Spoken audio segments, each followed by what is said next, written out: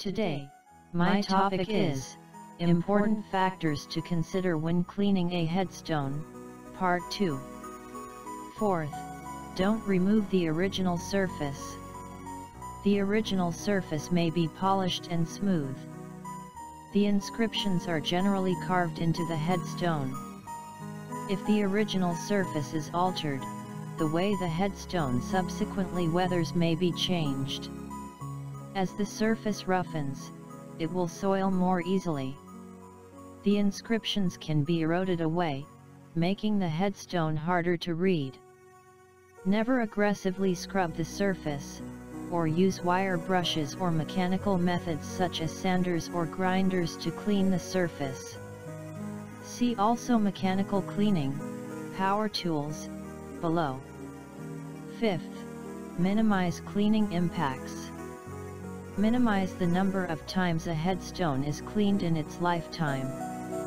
While a cyclic maintenance plan is needed to maintain the appearance of the headstone, over-cleaning should be avoided. If possible, historic headstones should not be cleaned more frequently than once a year. Sixth, test cleaner first. Always test the cleaner for suitability and results before overall cleaning. Conduct the test using the recommended application procedures. Let test area dry thoroughly before inspection. When using a biocidal cleaner, it may take several days before the full cleaning effect is realized. When practical, allow 2 or more weeks for biological soiling to disappear.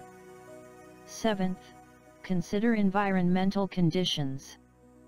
Environmental conditions may dictate the frequency of cleaning.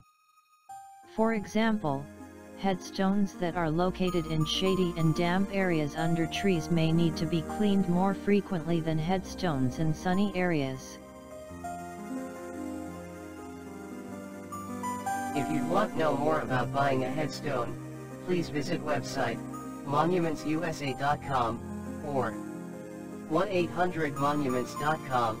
There are thousands of headstone designs for your beloved one.